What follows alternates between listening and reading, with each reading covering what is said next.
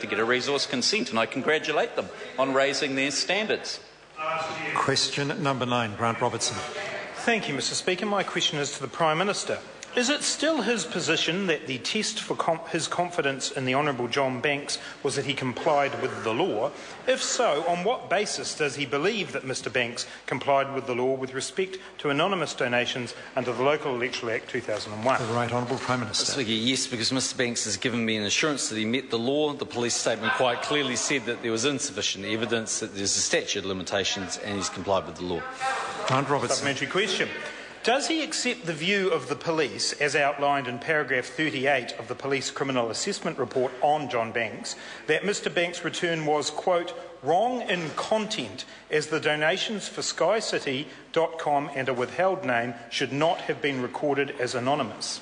The Right Honourable Prime Minister. Mr Speaker, I'm not in a position to offer a view on that, but what I can say is that, as I saw reported in the New Zealand Herald, police concluded that the return was false, but could not prove Mr Banks had known that when he signed it. Supplementary question.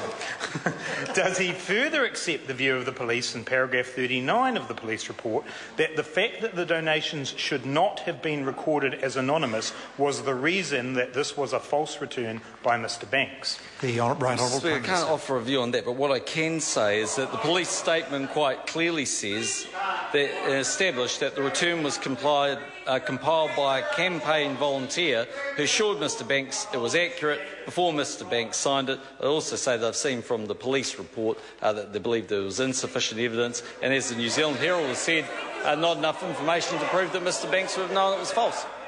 Grant Robertson. Supplementary question, Mr Speaker. What police report was the Prime Minister referring to in that answer? The Right Honourable Prime Minister. The one the member was talking about. Question, Grant Mr Robertson. Speaker. Is the Prime Minister now telling the House that he has read the police report? And if so, will he now not conclude that Mr Banks was found by the police to have breached the law, therefore he didn't comply with the law, therefore he should no longer have the confidence of the Prime Minister? The Right Honourable Prime Minister. No. Question number 10, Kanwaljit Singh Bakshi. Mr Speaker, my question is to the Minister of Civil Defence and asks, what progress has the government made in encouraging New Zealanders to participate